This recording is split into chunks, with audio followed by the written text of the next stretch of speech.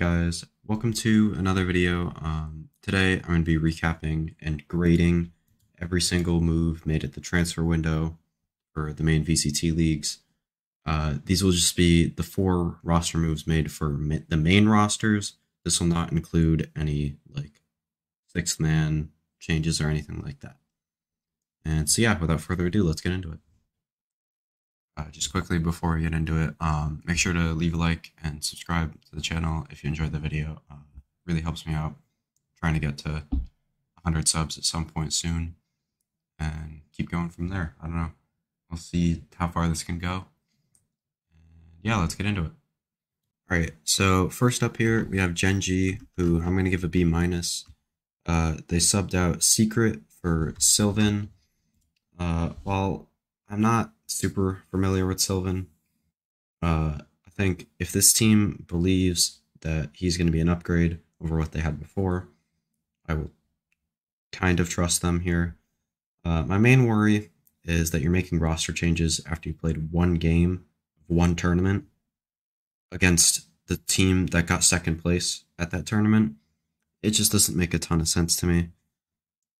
But, I mean, obviously, you can kind of tell, like, in a team environment, if something's not going to work out in terms of just vibe, and even in, like, scrims, you can probably tell.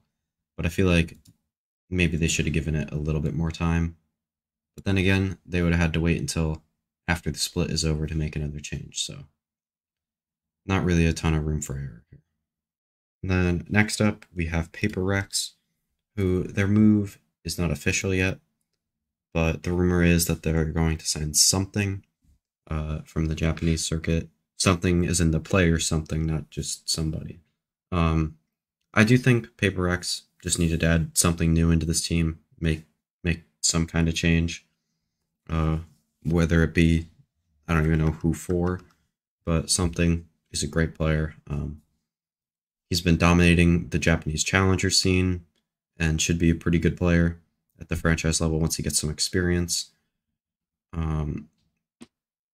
That inexperience could come out against top teams like maybe DRX. And the rumor right now is that they're going to drop Devi for him, which I'm fine with. But there's also been Benkai's name floated around in that whole conversation, which doesn't make sense to me. He's your IGL. You keep him unless you're like still bad after this split. Then I don't see why you should be getting rid of Benkai. But again, another concern I have, I actually don't know why I gave this a B+. I just think the player is really good and the team needed to change, I guess. But the roles on this team wouldn't make sense. I'll check something, see our page here. Something. I'm pretty sure, yeah, he's been playing mostly Duelist, all Duelist. And obviously, with Paper Rex, you already have 2 Duelist players in Xing and Forsaken. So I don't know how that's going to work. But I feel like if they can make that work, this roster should actually be pretty stacked. You have Mind Freak, who's pretty good on the controller, Xing and Forsaken entrying, and something maybe, depending on how they do the roles there. Then you have Benkai, who's actually pretty good fragging IGL, and his calling is not bad. So overall, I like this move. I'm going to give it a B+, but I don't love it. And now we have Crew, who I'm giving an A for picking up Kesnet, bringing him back to Crew. He, in my mind, is still one of the best players in the world, probably top 15-ish. He's coming back to a team who is in need of an upgrade. My only real reason why this isn't an A+ is obviously removing Jandi is not the best of things. Like you would rather not have to move on from him, but if it means getting Kesnet, I don't really have a problem with it. I do think he could have played like the flex stuff that like Davies is probably gonna be playing now, but like I would prefer. Wait, what? I don't understand. Oh, because then there's the 6 man. They haven't put him on here. Okay. Actually, didn't even look at their VLR page before this. But I thought Crew or Kesnet to Crew was already announced by now. Maybe it's not. Uh, but yeah, I feel like Jandi being in the flex role would have been a better move for this team. And then removing somebody like Davies, who was actually playing the duelist for them, as far as I know, right? Yeah. But overall, really great move. Give some more life to a team that really needed it, and should make them a decent contender in the league. Maybe get some upset wins and whatnot, but overall, still not a great team, but a good move. And then finally, here we have Cloud9, who I'm going to give a B minus strictly because with the financial situation, they kind of had to make a move like this. If I was just making it based off the change of players, this would be an F, no doubt about it.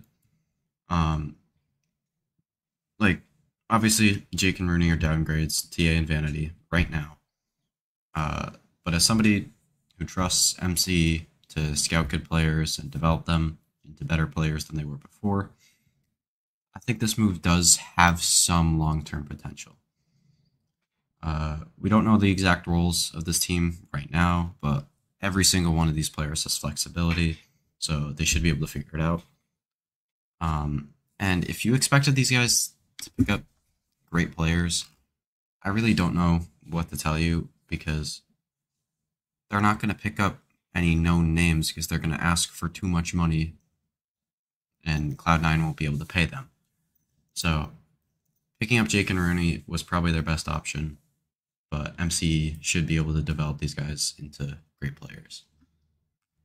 And yeah, with that, that's going to be the video. Let me know what you guys thought of these moves in the comments below.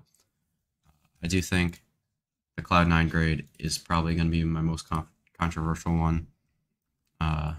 Yeah, should be fun in the upcoming split. I'll have predictions coming out soon for the first week. I'll probably do some like role power rankings, I guess, like the top 5 initiators and the top 5 duelists or whatever in each league. So that should be fun.